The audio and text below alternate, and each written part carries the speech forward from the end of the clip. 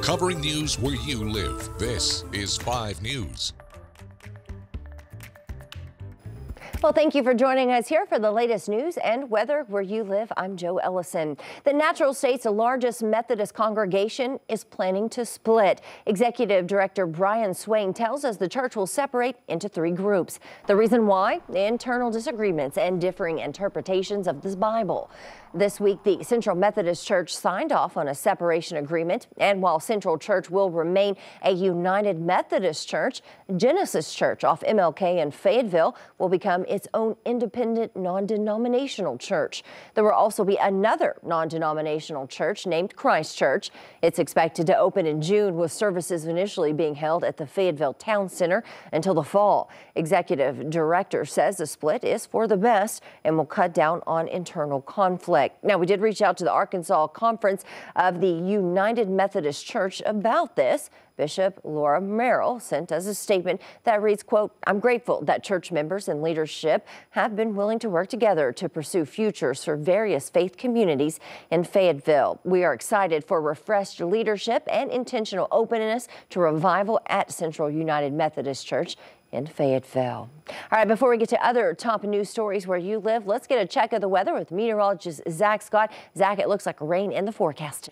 Yeah, it is in the forecast, Joe, as we go through a good portion of the day, especially through the first half of the day. Best chance for showers across the majority of the area. And then we're going to start tapering it off from northwest to southeast as we go through the afternoon. By late afternoon, evening, we should really be drying out across the area. But cloudy skies, cool temperatures in the 50s, damp conditions as, again, we'll be tracking off and on scattered showers, hit or miss, just kind of across the region. They'll be possible, again, especially through the first half of the day. And then as we go into the afternoon, those rain chances are coming down. Again, late afternoon, early evening, we really start to dry out. A few lingering showers off towards the southeast. Future Track Radar is doing a good job here, picking up on the shower and drizzle activity across the area, hanging on as we go through the day. Again, off and on showers. We don't have this one large shield of rain that we're tracking, which we often do. Here's the perfect back edge of it coming in kind of situation. It's just going to be up and down, off and on, again, for the morning into the afternoon. Some drier air will start to come into northwest Arkansas, again, around 3, 4, 5 o'clock. That'll continue off towards the southeast. By early evening, we'll be drying out across our southern zones, Scott, Logan, Johnson County into Pope County as that drier air gets into your area. Temperatures will settle in the colder 30s, low 40s overnight. Scattered clouds. If we can get some light winds and some clearing, we'll have a chance to see some patchy fog try to get going in a few spots. We'll be watching that for you first thing Friday morning. Joe? All right. Thanks so much, Zach. Well, after weeks of debate and discussion, the Arkansas Learns Act is now law. The governor signed her signature education reform plan, surrounded by legislators and families. Governor Sanders spoke on the new look you'll see Arkansas Learns give education in the natural state. Spanning 145 pages, the bill encompasses topics from teacher pay to critical race theory, school choice, and school safety. Now, the Democratic Party of Arkansas very quick to respond after the bill's signing ceremony, with the party chairman saying the governor will have to defend the Learns Act in court, with attorneys already at work on a lawsuit. With the signing of the bill, many, though, are still concerned for the future of the state's education. 5 News reporter Jose Carranza shows us how some worry this bill could potentially clash with a decades-long constitutional ruling. With the signing of the Arkansas Learns Act bill, many applauded Governor Sarah Huckabee Sanders for the omnibus education bill, but being 145 pages and covering multiple topics, advocates are still concerned. I understand she wants to be the education governor, and I certainly welcome the focus and emphasis on education.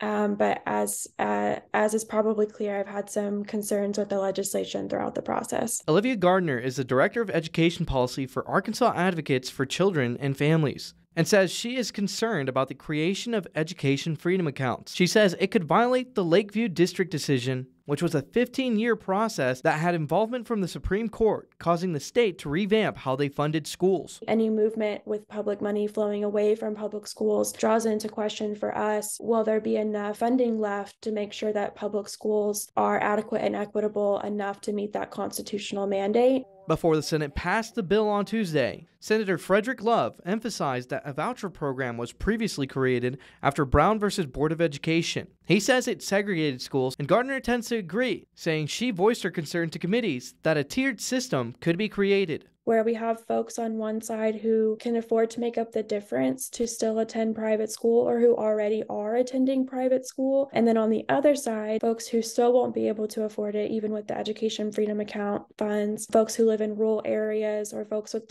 families with disabilities. Another thank you to Secretary Oliva. You're not just the guy who had to help write this bill.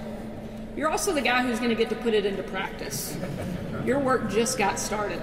Now with the signing of the bill from the governor, it now moves to the Department of Education, where they'll put together working groups of educators to develop rules. This work isn't over yet. There are still, like I said, many ins and outs about the LEARNS Act that will be decided, that are being decided still. This legislation is not done yet. It's really just beginning. Covering news where you live, Jose Carranza, 5 News.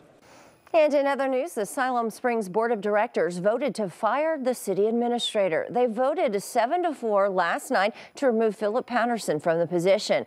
After the vote to remove him, they selected the city's finance director to serve as Siloam Springs interim city administrator. Meanwhile, Oklahoma state lawmakers voting unanimously in the House to pass Andy's Law. It's named in honor of Andrew Free, who died in 2020 while wakeboarding.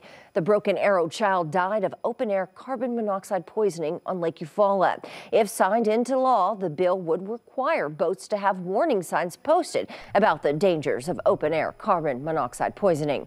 It now moves to the state Senate.